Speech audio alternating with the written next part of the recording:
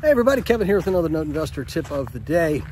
Looking at a couple non-performing notes right now. They are into the foreclosure process. One is pending judgment. One is about midway through the process. And it's always a curiosity. It's like, why are you selling this note if it's almost to the judgment phase when you can get the property back or get cashed out at the sale? And in this case, it's a fund that's closing out. At least that's what I'm investigating right now.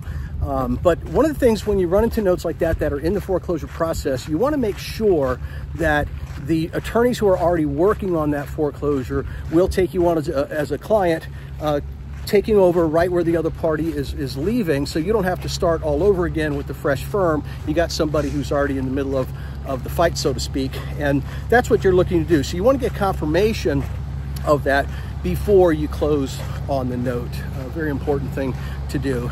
And that's it. There's your Note Investor tip of the day.